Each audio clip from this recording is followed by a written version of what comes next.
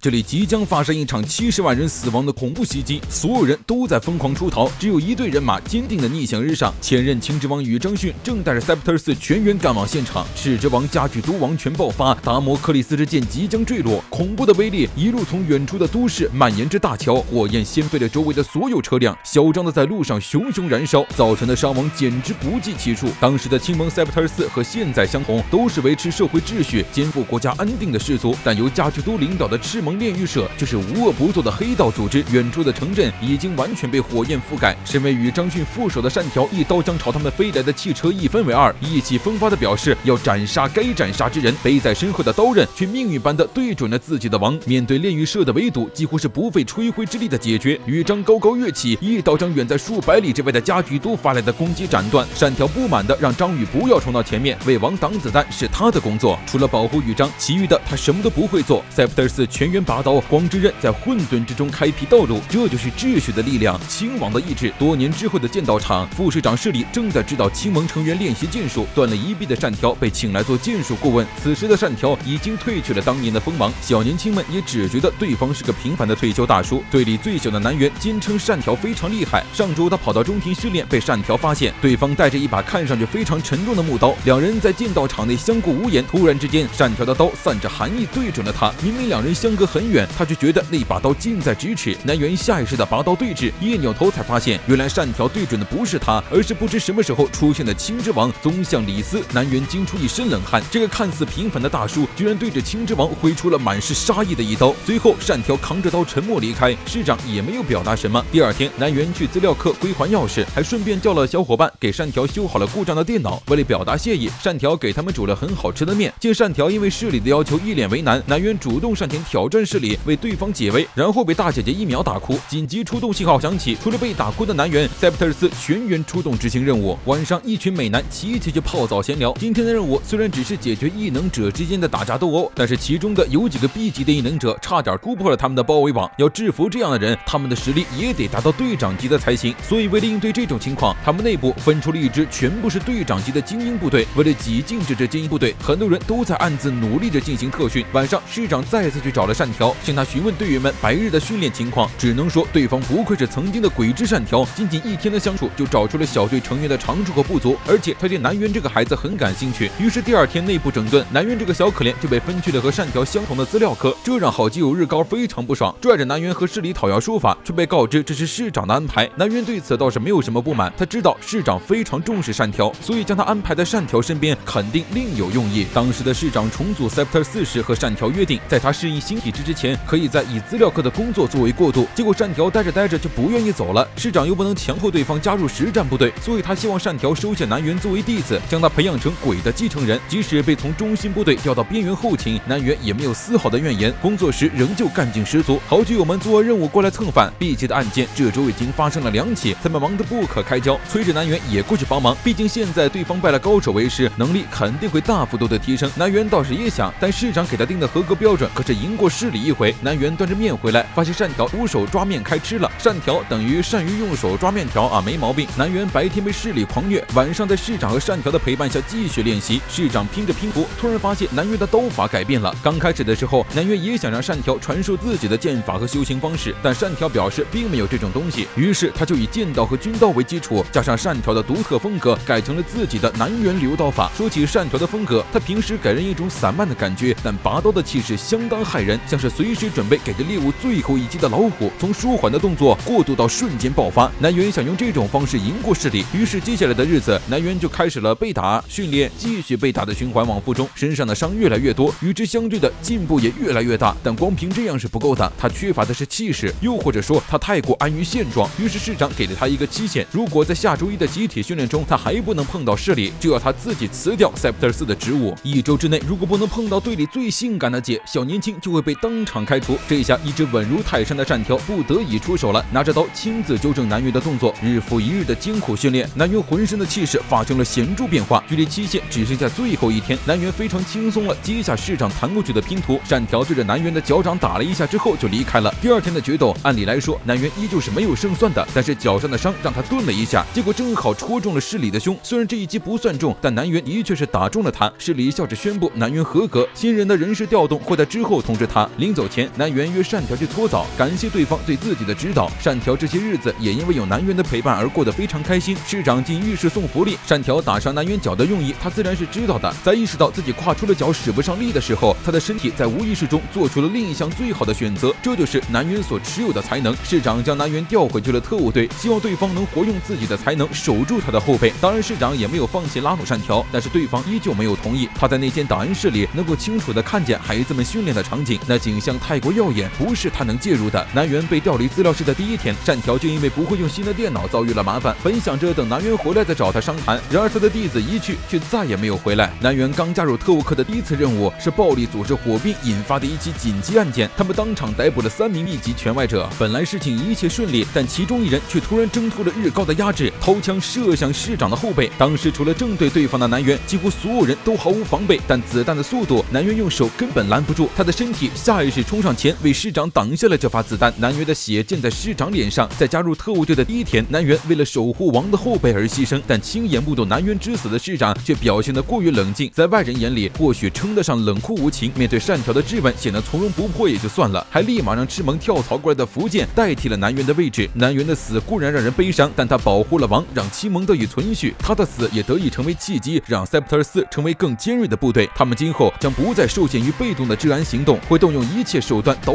毁敌方核心。对于南原的死，市长怎么可能不在意？但他象征的是冷静与秩序的亲之王，无论多么难过，多么动摇，他都不能表现出丝毫。经过这一次，市长也明白了，这一切都是有人在幕后主使，引导那些无序的异能者频繁引发 B 级案件，之后企图暗杀亲王，导致队员牺牲。为了揪出幕后真凶，塞普特斯内部全员出动，法务部户籍科旗下有各种各样异能者的资料，他们的权力还能调阅司法行政管理学的情报。最后是由福建负责电子监控系统，维持系统测试运作，通过资料分析过滤关东去区，再用监视网缩小范围。如此堪称不择手段的追捕下，福建最终锁定了杀害南原的凶手以及最近异能涉案的相关分子。青色的达摩克里斯之剑高悬于高楼之间，塞普特斯全员冲入大楼逮捕异能者。这场是南原的调研战，憋了一肚子气的小队们带头冲在最前面。虽然塞普特斯战力惊人，但这群异能者也不容小觑。密集的火力攻击下，后方的队伍暂时无法上前，和南原最要好的日高居然毫不设防地莽了上去，结果对方一颗闪光弹就让他歇了菜。而就在此时，从来不上战场的善条居然出现在了日高面前，连刀都没拔，一瞬间就干翻了所有靠近的敌人。福建很快意识到不对，反抗集团装备不足，异能者训练程度也很低，但对付他们的却又是一套有效的战术，而且还在暗中通力合作。这不是一般的防卫战，而是牺牲前线人员，借此消耗我方战力的战法。这群人肯听令，要么是忠心过头，要么就是被幕后之人利用了。塞普特斯损伤也不小，福建向市长提议先撤退，再重振旗鼓。下班从被捕能力者身上搜出了还在连线中的手机，这片区域的通讯基站已经被他们关闭了，对方使用的是内部网络，而且还用临时分配的代号进行联络，代号从1到22，0号则是对其他成员发号施令的指挥者。面对他们布下的天罗地网，还能从容应对。市长对这名0号起了兴趣，根据手机的通讯记录，对方现在应该在会客室。市长让侍里等他15分钟，如果他没出来，就指挥队员撤退，随后带着善条深入敌阵，由鬼之善条开导。市长这一路走得畅通无阻，然而会议室只有一只带着中转装置的小黑猫，他们还是被摆了一道。虽然没能抓到幕后真凶，但是他们此次镇压了异能者暴动，也算是获得了宝贵的经验，一切都在朝着正确的方向发展。市长关掉了胸前的通讯装置，在呼叫侍里之前，他有些私事想要和善条谈谈。善条在失去左臂的同时，就否认了自己的存在价值，但市长却觉得，正因为失去了一条手臂，也成就了今日的他。同时，正因为失去了南原，塞普特斯才会日趋于完善。要成就一个组织，或许就需要这样的牺牲。这种近乎冷血的说法引起了善条的怒火，这意思是说南原就活该牺牲吗？市长继续在对方雷区蹦迪，他问善条，如果生气会不会杀了自己，就像过去他杀了上任青之王那样。1999年7月，迦具都圣剑掉落，由于近距离遭受赤之王王权爆发波及，亲王与张勋的达摩克里斯之剑也难以继续保持稳定，有很高的几率会引发连锁爆炸。恐怖的爆炸将周围的一切夷为平地，位于爆炸正中的羽章和善条更是在火焰之中难以为继。为了保护羽章，善条的左臂被烧成焦炭，羽章斩杀了迦具都，却没能阻止王权爆发。失控的力量正在摧毁着周围的一切，包括羽章自己。他注定了要和迦具都同归于尽，而且一旦他的圣剑掉落，遇难人就不止几百万人这么简单。要是在同一地区同一时间发生复数的王权爆发，能量会等比累加增长，迦具都和他的王权爆发会将关东一带烧个精光。最可怕的是，还会波及到其他的王，这个国家就会毁毁于一旦。如此严重的后果，单条却并不关心，和豫章出生入死才是他的工作，剩下的就让活着的人去担心吧。以自我意志追求答案，贯彻信念离开世间，王不就是这么一回事吗？单条庆幸自己赶在最后一刻见证了豫章的命运，这样就足够了。话虽如此，但作为青之王，张宇是不能任由自己的王权爆发毁灭关东的。他很羡慕单条，总是去该去的地方斩杀该斩杀的人。张宇坦然地站起身，让单条千万不要手软。不明白张宇在说什么的单条茫然抬头，支离破碎的圣剑从空中开裂。单条的身体下意识做出了最优选择，那就是赶在圣剑掉落之前斩杀他的王。张宇坦然赴死，鲜血喷洒在单条脸上。这位只为保护王而存在的剑士，最终亲手斩杀了自己的王。在别人眼中，是他大义灭亲，神速的一刀拯救了这个国家，但哀莫大于心死。他带着一条手臂和空的胸口活到了现在，如今还有被现任青之王反复扎心。单条握刀的手不断颤抖，最后长刀出鞘，直直地砍向市长的脖子。等到单条反应过来之时，一枚子弹被他击落在地。有人在对面高楼上试图狙击市长，这也是身体下意识做出的最优反应。不过没等 Scepters 包围大楼，挑起着一切争端的幕后黑手绿之王就已经从石板撤退了。通过刺激大量外权者，引发他们和 Scepters 的战斗，然后趁着混乱产生的心理盲点对青之王进行狙击，这就是他们的最终目标。不过就此他也得出结论，现在还暂时杀不了青之王，但其实市长一直都明白，对方的一系列动作是为了将他引来这里的圈套。但是不入虎穴焉得虎子，想要引出对方的反应和情报，用他的性命当诱饵，当然是最有效的。当然前提是有最强的保镖单条的保护。单条问起市长为什么要挑衅他，对于市长来说，这个世界的一切就像是拼图，唯有孜孜不倦的耐心才能拼凑出真理。但有的时候人还是会想舍弃理论，交由天命论断。单条的剑属于他自己的，却又不属于他。那快过意识的斩击是一种天意的显现，也就是传说中的天命。市长认为自己如果某天气数将尽，单条就会拔剑杀了他，但今天单条的剑选择了让他继续存活。单条是一把锋利的剑，同时也是快要引爆的炸弹，和那把悬挂在天空的达摩克利斯之剑一样，是属于他的力量，但他却无法驾驭。离开大楼的时候，市长似乎看见南云笑着朝他敬了一礼，以剑制剑，无等大义，毫无阴霾。